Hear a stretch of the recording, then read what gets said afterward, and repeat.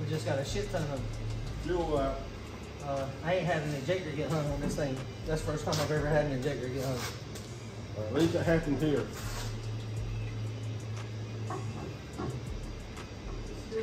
That's the back cylinder back here. I've never had an injector get hung. How do we get an injector hung? Just trash or something? We just changed that cap today. Did we get trash in the fuel from that? Must have. There's the fuel. No, the fuel filter should have caught that. Yeah.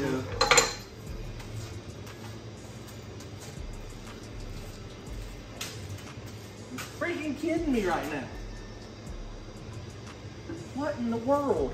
There's something in the valley too. What is that fuel as well, probably? There shouldn't be anything in the valley. Yeah, look at the other. Yeah, that's fuel. Where in the world is it? We got line loose in that boot.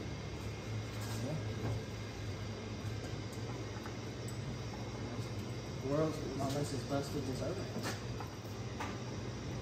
Let me take the plug out of it. I've never had one of those get stuck. So is all that? I feel like I heard a lot of valve train noise in the car. Is that normal till it gets warm? Yeah, that's normal. Okay. Just haven't ever been in it with it running, so it's like, man, that's. Well, and I loosened the lash up a little bit. I'm getting methanol tears.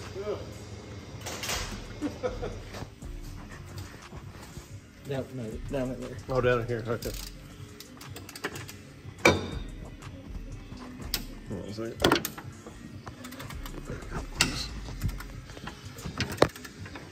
Anything coming out? Yep. Pouring out. Is it? Yep.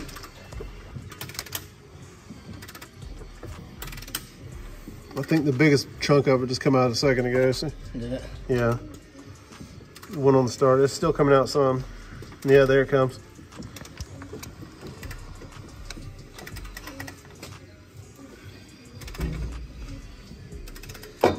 Okay, so, all right. So I guess, man, that's the first time I've ever had that happen.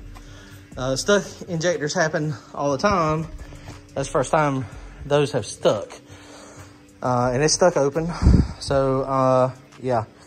So I guess we're going to take that injector out real fast and see why it's stuck. And then, yeah, we're done for the night, guys. Okay, we're done. We're going to do that, but I ain't going to show y'all that on video. We'll see you. Brandon, I appreciate you coming over. Thanks. I appreciate it. Now we're almost 12 hours into the longest turbo build ever, and we're still not done. All right, comment, like, and subscribe. Later, guys. All right, guys, the injector did not appear to be stuck. Yeah.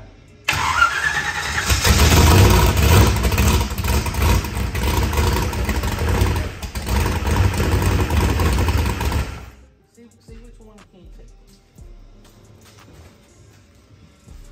And it did it again.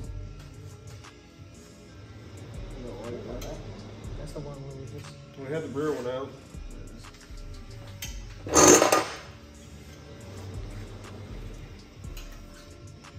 It might have been a little bit of leftover. It might not have been. Let's crank it back up real fast. Let's push it back some though. Get it out of the shop. This is hard. It looked like it was still open. That's good. Back to that. Stop. Front end back there. The front end's right here. Want me to grab the fire extinguisher? Yeah, just go grab it.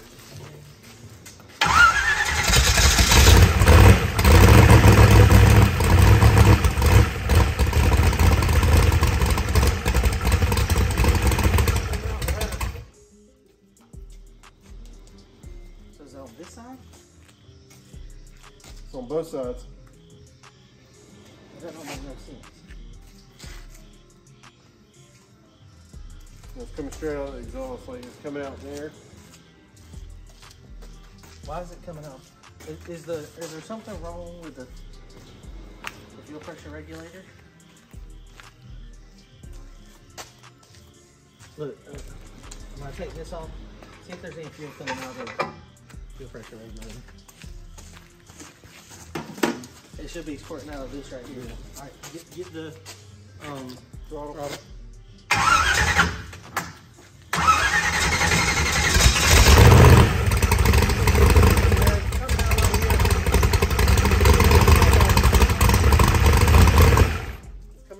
Did you see any fuel coming out of this line? And the regulator stuck. Yeah, it's coming out of this line up here. Fuel pressure regulator. It probably made 200 pounds of fuel pressure. Yeah. Oh, God. That's explain why it's coming out of every possible hole it could.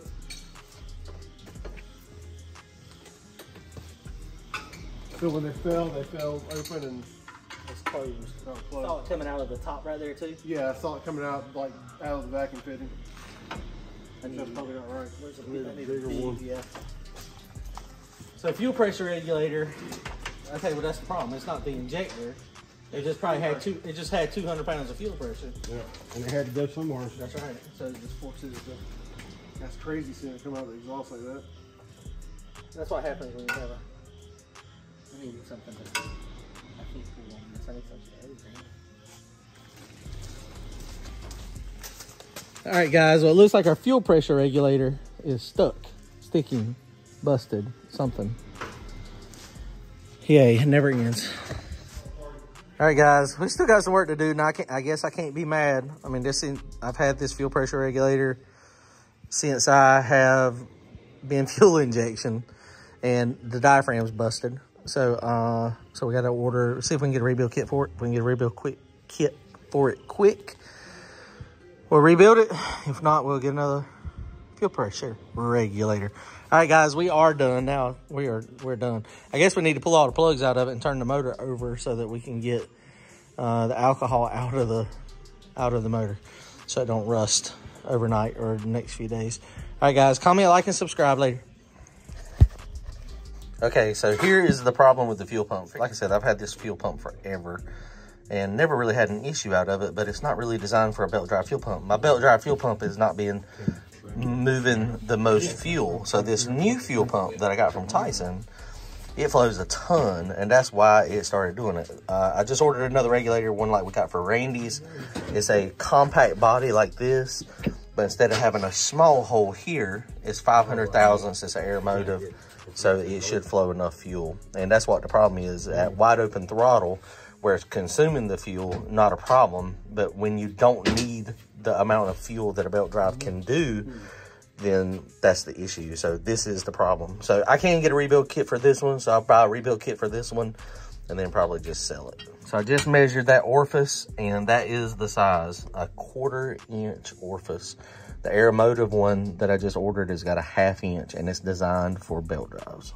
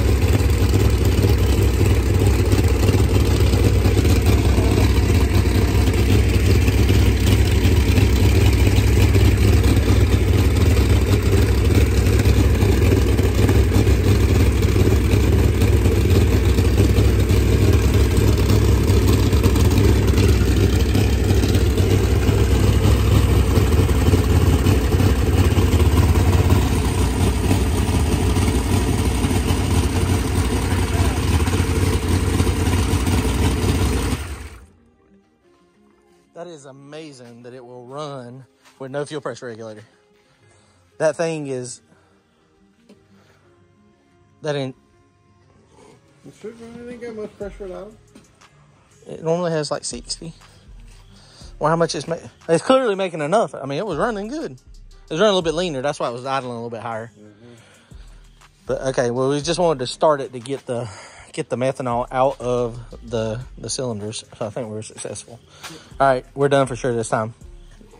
Comment, like, and subscribe later. Yeah.